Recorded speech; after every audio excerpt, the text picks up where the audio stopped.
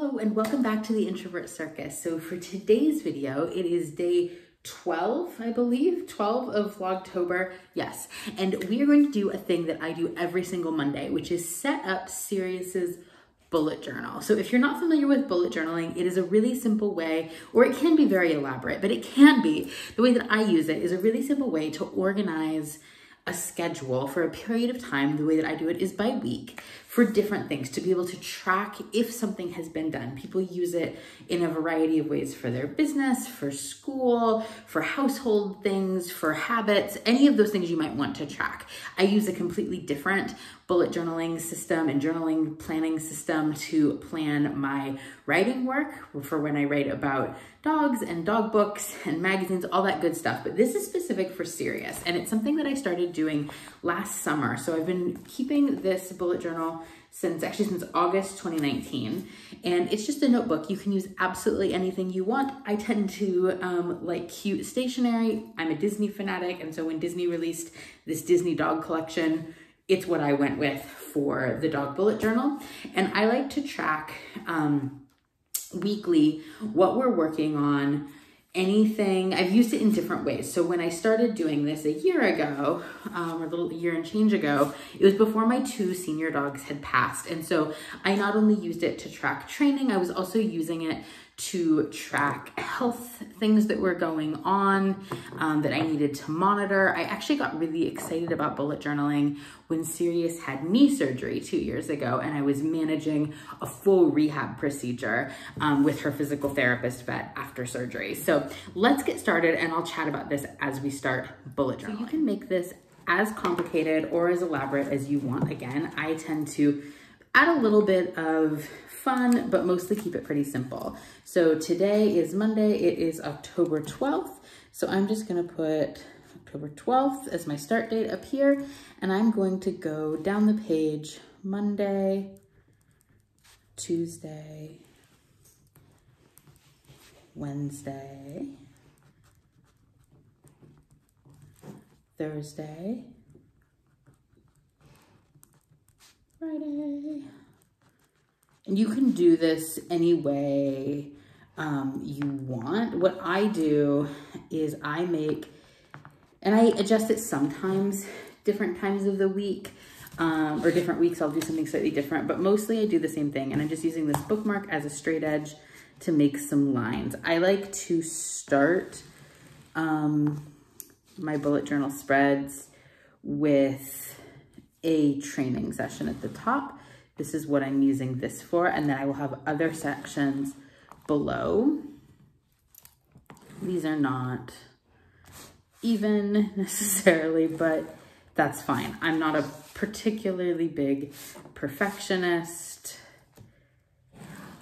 It's just to give me a little sense of space there. I also have some dog-themed washi tape.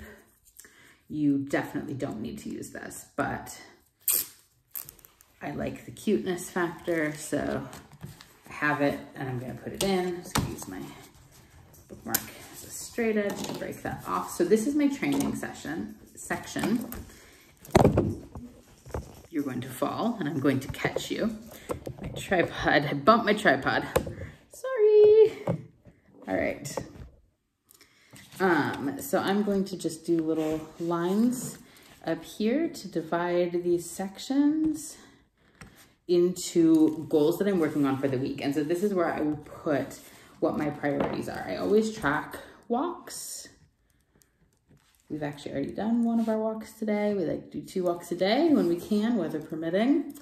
I want to, and this is where I'll put in what my training stuff is. So it shifts each week. I'm gonna put an other here, which will let me categorize or capture, like, when we're just working on random things that don't have sort of a category. We're working on some tricks around kicking. I have a tutorial, what's the weirdest?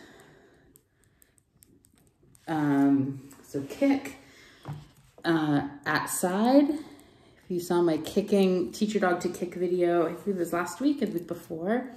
We're still practicing kicks, which is a new trick for her. We are still working on our back leg weaves. I'm going to put hold in because she knows hold, but I'm continuing to work on different textures. She doesn't have as much experience with that, and that's something I want to have more experience with, especially building towards cute holiday photos. And then I think for the last trick, what are we gonna do? Serious? She's like laying right off camera. I think that for that one, I am going to, what did I put in last week? Sometimes I'll look back and see what I did. Leg weaves whole, oh yeah. I'm gonna add her bear trick, which is a variation on Sit Pretty, but she doesn't have incredible core strength. So we're gonna actually work on that more. So then in this section, I also like to mark and track grooming. Newfoundlands are highly grooming intensive. So I like to groom daily. And so for this, I will just do days of the week, and I divide grooming into a few categories. So we have brush, we have toes. If you saw my tutorial for dremeling, do toes every week. So I'll mark which day I do that. Ear cleaning, ears and wipes. If you have a heavy coated dog that is a messy squatter, you know when they pee, why you might want to wipe when it's between baths. So then that is that. So I'll be able to put, I'm going to use this washi tape here.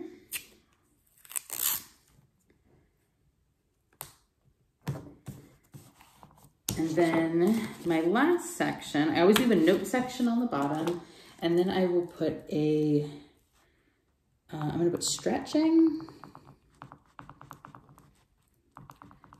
because we have stretching exercises from her physical therapist from when she graduated from PT. I just like to do it. We don't have to do it, but it's a good idea.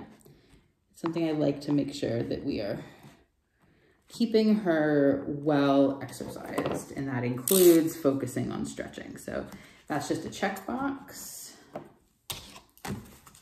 Oops. And then sometimes I'll use multiple colors of highlighter. I didn't bring multiple colors in from my office, so this will be what it is. And then I just put a note section. And this will be a spot where I can put anything that comes up during the week. I made a lot of use of that when we were monitoring health conditions, when I had health conditions monitoring with my older dogs. I would have med spots. I would often use like a 2-page spread to be able to have room to do training spots, med spots, anything else I needed to be tracking. And then I just like to highlight the days because it makes it easier for me to keep track of. This is where I could use multiple colors of highlighter, but I didn't bring that multiple in. And this is just a Crayola Super Tips. If you watch any kind of planner video, you've probably seen these. They're really inexpensive and they do the job really well. So this is, oh, I forgot to highlight notes. So this is what our training goal for the week looks like. And do we hit absolutely every box every day? That was papers that just fell out of here that were, what is this? Oh, here, this was some of the initial proof samples for my activity book, Chew This Journal, which is actually kind of built around some of my interest in bullet journaling for dogs. It releases December 1st. It's available for pre-order now. The link is in the description box below, but this is some of the mock-ups that my publisher made and sent me several months ago. I don't think I've ever shown these on the internet. I now have, the book is now completely done and laid out, but these were some of the early conceptual pieces that were getting figured out for different activities and how to track the things that you're working on with your dogs, how to teach your dog fun activities. I did not even remember those were stuck in the back of her bullet journal.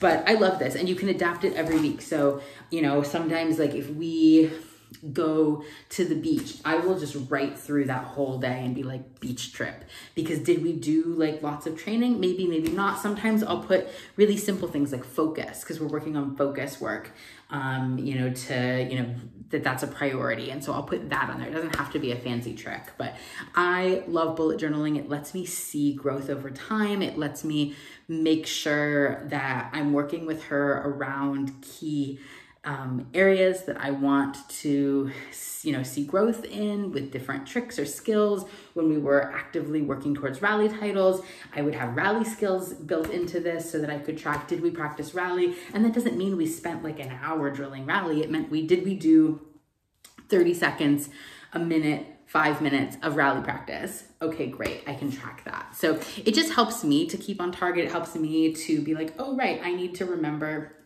that this was something I wanted to work on this week.